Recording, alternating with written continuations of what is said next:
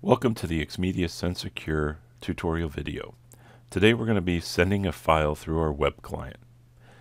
The first thing to do is to log into your SendSecure account from the XMedius cloud. So you type in your username and your password and you hit login.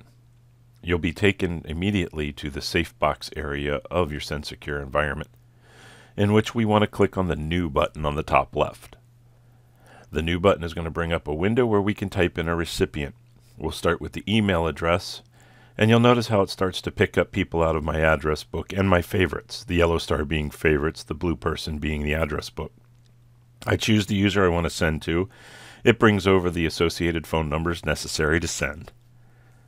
Now I want to add a subject line. So I type in my subject line for the safe box, a message that I'm going to be sending. And then I can put in a message, so please review and send me your feedback.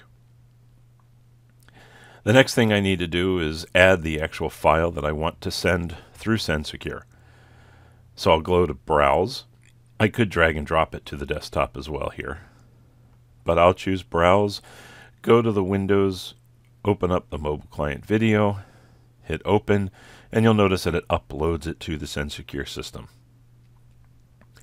Now the security options, I'm just going to use the default for this purpose and the English language.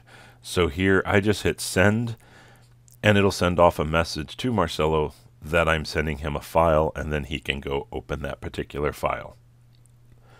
From here I'm done, so I can just go in and log out.